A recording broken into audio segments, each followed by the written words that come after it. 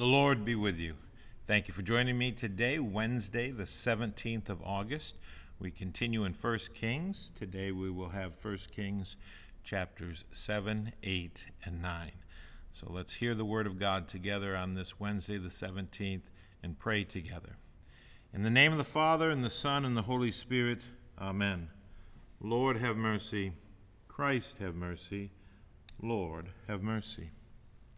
Hear the word of the Lord from 1 Kings, the 7th chapter, verses 1 through 12, entitled, Solomon Builds His Palace. Solomon was building his own house 13 years, and he finished his entire house.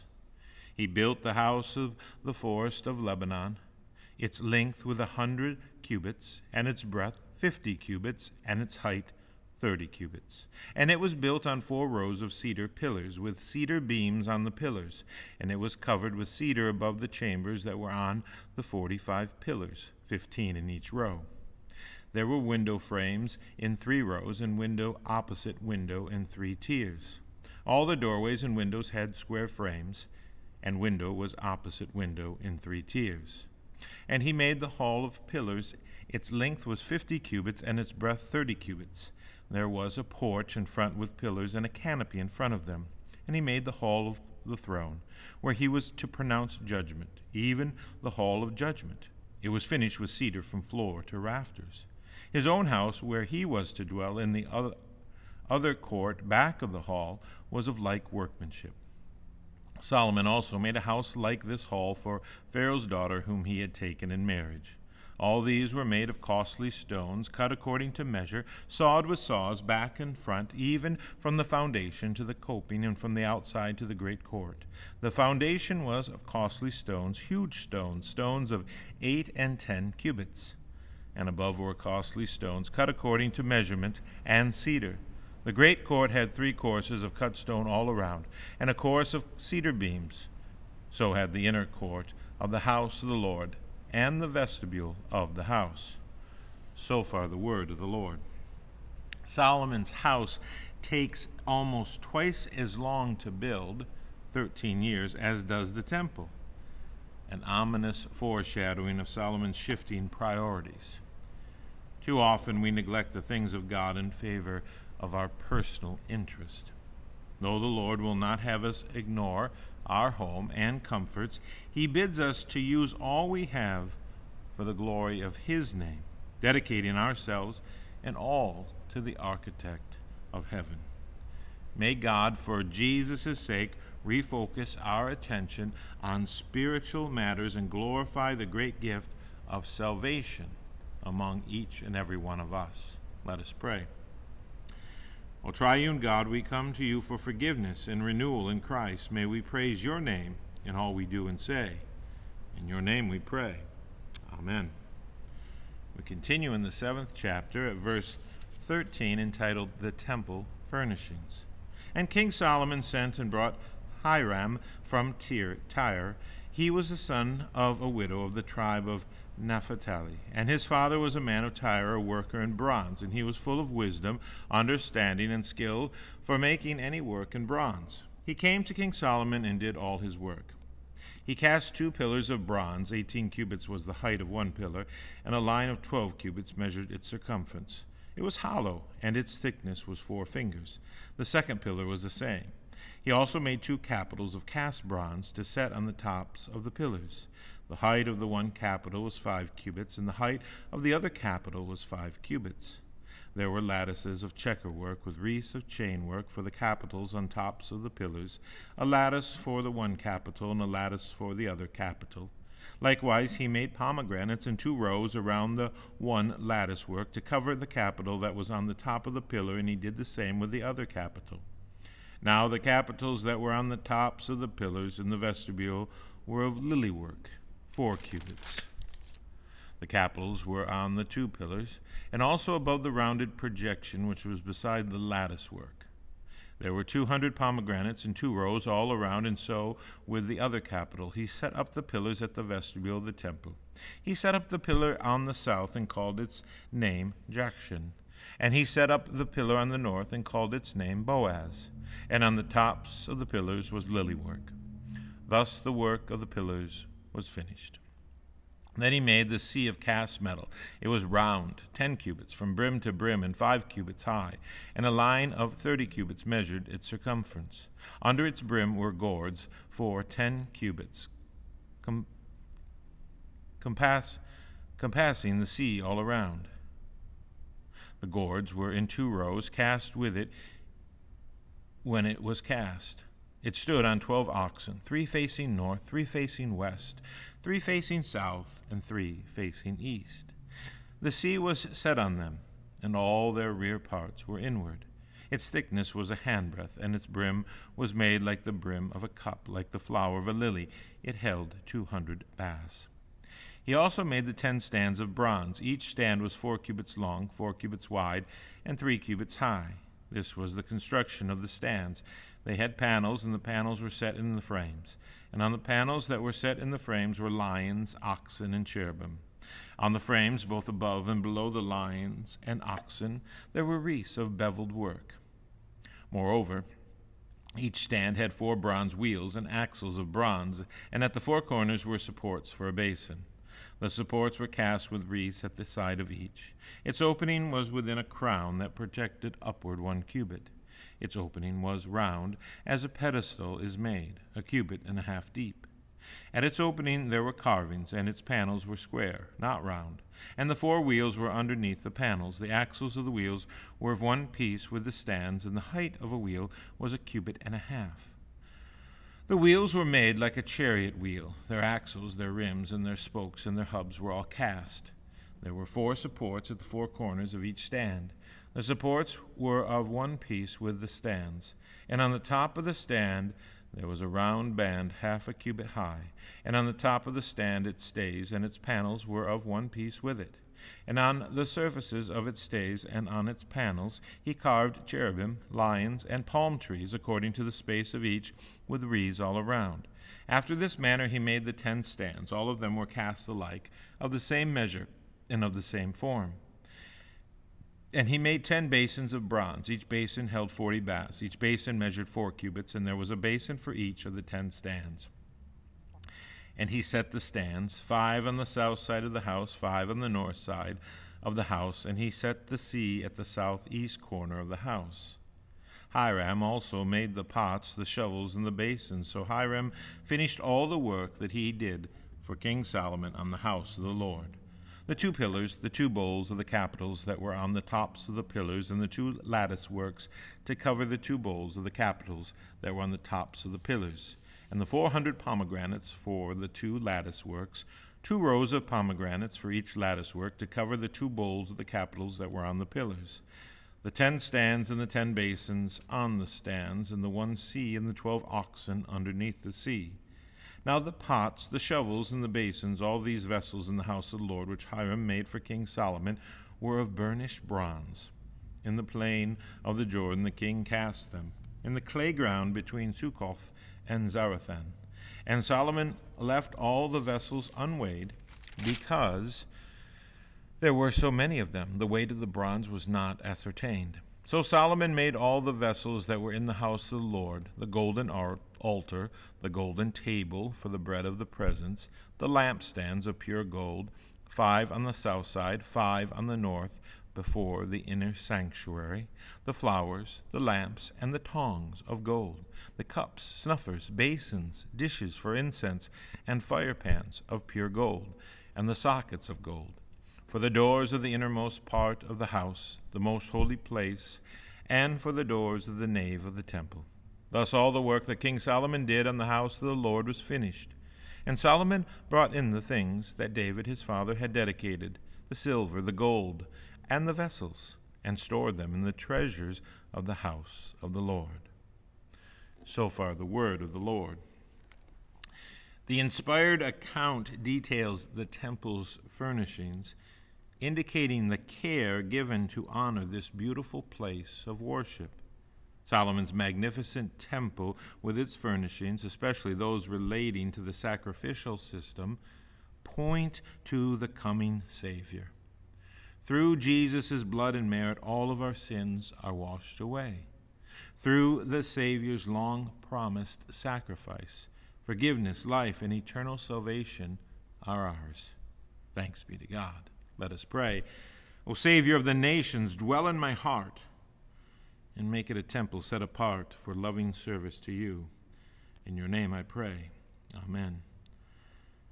We continue now to chapter 8, verses 1 through 11, entitled The Ark Brought into the Temple. Then Solomon assembled the elders of Israel and all the heads of the tribes, the leaders of the fathers' houses of the people of Israel before King Solomon in Jerusalem, to bring up the ark of the covenant of the Lord out of the city of David, which is Zion. And all the men of Israel assembled to King Solomon at the feast in the month Ethanim, which is the 7th month. And all the elders of Israel came, and the priests took up the ark. And they brought up the ark of the Lord, the tent of meeting, and all the holy vessels that were in the tent. The priests and the Levites brought them up, and King Solomon and all the congregation of Israel, who had assembled before him, were with him before the ark, sacrificing so many sheep and oxen that they could not be counted or numbered. Then the priests brought the ark of the covenant of the Lord to its place in the inner sanctuary of the house, in the most holy place, underneath the wings of the cherubim. For the cherubim spread out their wings over the place of the ark, so that the cherubim overshadowed the ark and its poles. And the poles were so long that the ends of the poles were seen from the holy place before the inner sanctuary. But they could not be seen from outside, and they are there to this day. There was nothing in the ark except the 2 tablets of stone that Moses put there at Horeb, where the Lord made a covenant with the people of Israel, when they came out of the land of Egypt. And when the priests came out of the holy place, a cloud filled the house of the Lord, so that the priests could not stand to minister because of the cloud. For the glory of the Lord filled the house of the Lord. So far the word of the Lord. When the Levites bring the ark of the covenant to Jerusalem, the cloud filling the Lord's house is nothing less than God's awesome presence. It is nothing less than his glory. God's presence reminds us of our unworthiness before him, yet it also announces his hallowing presence among us to cleanse us in his Son Jesus. Let us pray. O Lord, I thank you for having shown your glory, not only by your presence in the temple of Jerusalem, but also especially in the person of your Son, the Savior, our Lord. In his name we pray. Amen. We continue now in chapter 8, verses 12 through 21, entitled, Solomon Blesses the Lord. Then Solomon said, The Lord has said that he would dwell in the thick darkness. I have indeed built you an exalted house, a place for you to dwell in forever. Then the king turned around and blessed all the assembly of Israel, while all the assembly of Israel stood. And he said, Blessed be the Lord, the God of Israel, who with his hand has fulfilled what he promised, and his mouth to David my father, saying, Since the day that I brought my people Israel out of Egypt, I choose no city out of all the tribes of Israel in which to build a house, that my name might be there. But I choose David to be over my people Israel. Now it was in the heart of David my father to build a house for the name of the Lord, the God of Israel. But the Lord said to David my father, Whereas it was in your heart to build a house for my name, you did well that it was in your heart. Nevertheless, you shall not build the house, but your son, who shall be born to you, shall build the house for my name. Now the Lord has fulfilled his promise that he made, for I have risen in the place of David my father, and I sit on the throne of Israel, as the Lord promised, and I have built the house for the name of the Lord, the God of Israel, and there I have provided a place for the ark, in which is the covenant of the Lord that he made with our fathers when he brought them out of the land of Egypt. So far the word of the Lord. Solomon recalls how the Lord had graciously kept his promises to his people. We too can look to the certainty of his promises. They declare God's law, promises to punish sin and disobedience, and his gospel, promises of deliverance, mercy, and forgiveness in Christ. Let us pray. O Lord God, Heavenly Father, I come before you with a deep sense of unworthiness And I also trust fully in your gracious promise of forgiveness. In Jesus' name I pray.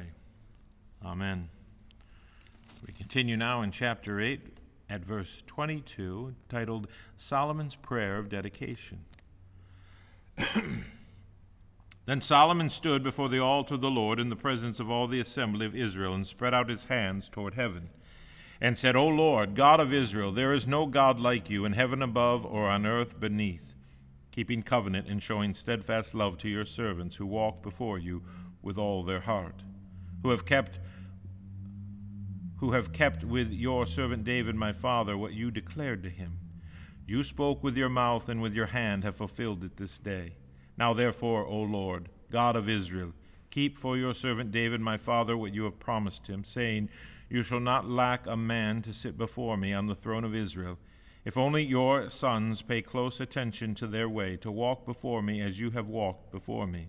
Now therefore, O God of Israel, let your word be confirmed, which you have spoken to your servant David my father. But will God indeed dwell on the earth? Behold, heaven and the highest heaven cannot contain you, how much less this house that I have built. Yet have regard to the prayer of your servant and to his plea, O Lord my God. Listen to the cry and to the prayer that your servant prays before you this day, that your eyes may be open night and day toward this house, the place of which you have said, My name shall be there. That you may listen to the prayer that your servant offers toward this place, and listen to the plea of your servant and of your people Israel when they pray toward this place. And listen in heaven, your dwelling place, and when you hear, forgive. If a man sins against his neighbor and is made to take an oath, and comes and swears his oath before your altar in his house, then hear in heaven and act and judge your servants, condemning the guilty by bringing his conduct on his own head, and vindicating the righteous by rewarding him according to his righteousness. When your people Israel are defeated before the enemy because they have sinned against you, and if they turn again to you and acknowledge your name and pray and plead with you in this house, then hear in heaven and forgive the sin of your people Israel, and bring them again to the land that you gave to their fathers. When heaven is shut up and there is no rain because they have sinned against you, if they pray toward this place and acknowledge your name and turn from their sin when you afflict them, then hear in heaven and forgive the sin of your servants, your people Israel. When you teach them a good way in which they should walk, and grant rain upon your land, which you have given to your people as an inheritance. If there is famine in the land, if there is pestilence or blight or mildew or locust or caterpillar, if their enemy besiege them in the land at their gates, whatever plague, whatever sickness there is, whatever prayer, whatever plea is made by any man or by all your people Israel, each knowing the affliction of his own heart and stretching out his hands toward this house, then hear in heaven your dwelling place, and forgive and act and render to each whose heart you know, according to all his ways. For you only know the hearts of all the children of mankind, that they may fear you all the days that they live in the land that you gave to our fathers. Likewise, when a foreigner who is not of your people Israel comes from a far country for your name's sake, for they shall hear of your great name and your mighty hand and of your outstretched arm, when he comes and prays toward this house, hear in heaven your dwelling place, and do according to all for which the foreigner calls to you, in order that all the peoples of the earth may know your name and fear you as do your people Israel, and that they may know that this house that I have built is called by your name. If your people go out to battle against their enemy, by whatever way you shall send them, and they pray to the Lord toward the city that you have chosen, and the house that I have built for your name, then hear in heaven their prayer and their plea, and maintain their cause. If they sin against you, for there is no one who does not sin, and you are angry with them and give them to an enemy, so that they are carried away captive to the land of the enemy, far off or near, yet if they turn their heart in the land to which they have been carried captive, and repent and plead with you in the land of their captors, saying, We have sinned, and have acted perversely and wickedly. If they repent with all their mind and with all their heart in the land of their enemies, who carried them captive, and pray to you toward their land which you gave to their fathers, the city that you have chosen, and the house that I have built for your name, that here in heaven your dwelling place their prayer and their plea and maintain their cause. And forgive your people who have sinned against you and all their transgressions that they have committed against you, and grant them compassion in the sight of those who carried them captive, that they may have compassion on them. For they are your people and your heritage, which you brought out of Egypt from the midst of the iron furnace. Let your eyes be open to the plea of your servant and to the plea of your people Israel, giving ear to them whenever they call to you. For you separated them from among all the peoples of the earth to be your heritage, as you declared through Moses, your servant, when you brought our fathers out of Egypt, O Lord God. So far the word of the Lord. Solomon's lengthy prayer at the temple's dedication is a model of devotion to God, and it is a model of reliance upon the Lord. Although God dwells in heaven, he has chosen to come and bless his people with his presence. God recognizes our weakness. In Solomon's words, there is no one who does not sin. God also mercifully hears our prayers for help, and he comes to us and delivers us by his great power and by his great love. Let us pray. O merciful Father, you have chosen to come among us and bless us with the priceless gifts of faith, hope, and love. For this we thank and praise you. In Jesus' holy name, amen. We now continue in chapter 8, verses 54 through 61, entitled Solomon's Sacrifices.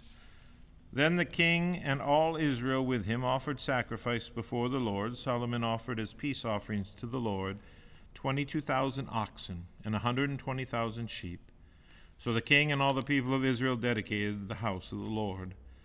The same day the king consecrated the middle of the court that was before the house of the Lord, for there he offered the burnt offering and the grain offering and the fat pieces of the peace offerings, because the bronze altar that was before the Lord was too small to receive the burnt offering and the grain offering and the fat pieces of the peace offerings. So Solomon held the feast at that time, and all Israel with him, a great assembly, from Lebo Hamath to the brook of Egypt, before the Lord our God, 7 days. On the 8th day he sent the people away, and they blessed the king, and went to their homes joyfully, and glad of heart for all the goodness that the Lord had shown to David his servant, and to Israel his people. So far the word of the Lord.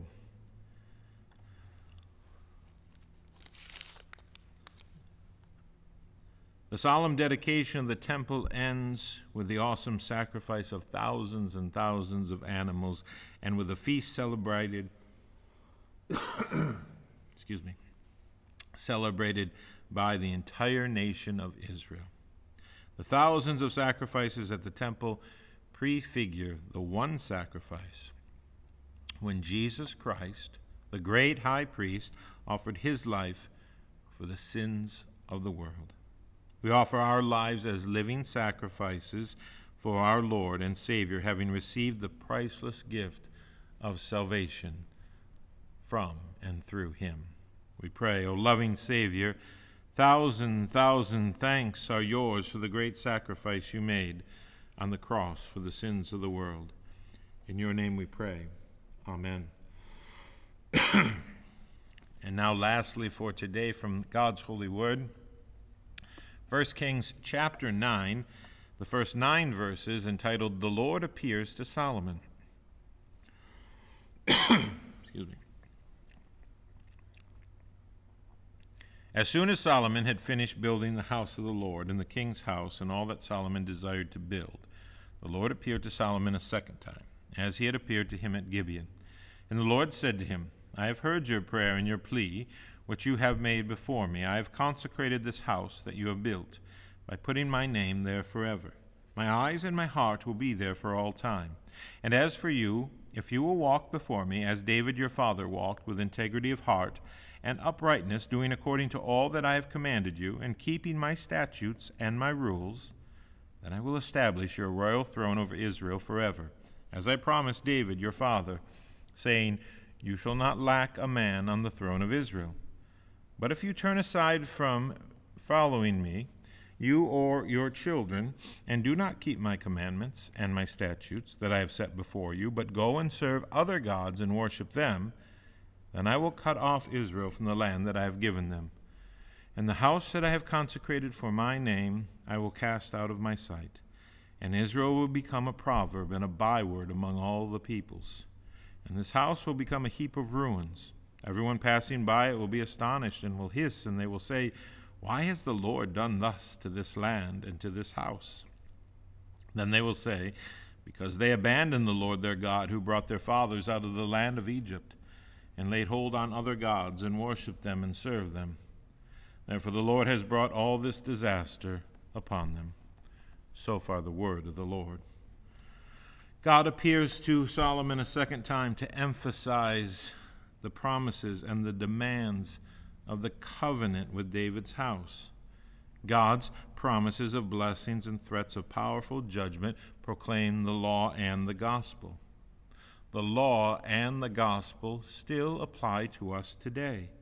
The law calls us to repentance and faithfulness.